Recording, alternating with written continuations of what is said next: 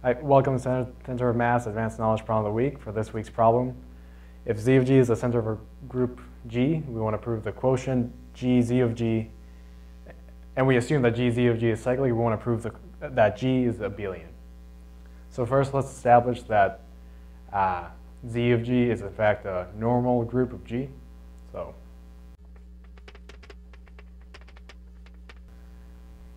So if Z is a member of Z of G, then the conjugate of Z, A, Z, A minus 1, inverse A, is equal to A inverse Z, which equals Z, which is again a member of Z of G. So every conjugate of this group is again in the group, and so the group is normal. So now that we know the group is normal, the quotient group is in fact a group. And we know it's cyclic, so every element of the form. So every element of G quotient Z of G can be produced by raising, there is some element that generates our group. And so Z of G x to the q, which equals Z of G x to the q. By varying q, this produces all our elements.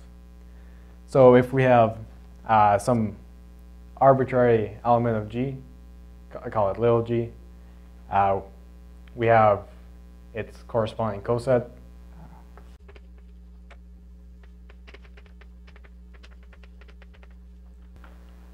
So for some x to the q, Z of G, that corresponds to the coset Z of G little g, where G is any member of our group G.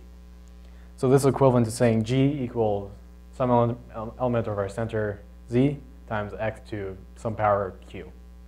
And so now we want to prove that G is the abelian. And so now that we have this representation of any element in G, we can write